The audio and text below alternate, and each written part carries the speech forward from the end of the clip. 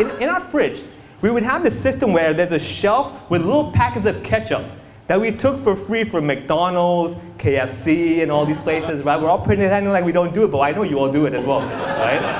Now the thing is, we have those little packets of ketchup, but underneath that shelf, we have a bottle of ketchup that will last the lifetime of this family.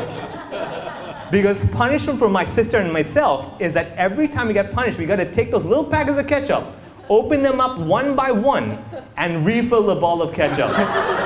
Okay? Let me tell you, you want the best flavor? Always mix 2 KFC to 1 McDonald's. That is the best flavor. I've tried it all.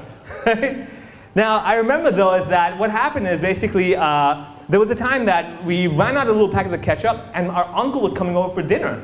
And I was like, oh, there's not enough time to go to McDonald's. This guy is in trouble, right? And the bottle of ketchup had a little bit left. I'm like, oh, this is it? Is today the day we're actually going to buy ketchup? Oh, I want to see this happening. No. My dad took the bottle of ketchup when the guests arrived. What he did, the little ketchup over there, he added some water to it. Right? Just shook it up and told our guests, this is low-calorie ketchup. Thank you very much, guys.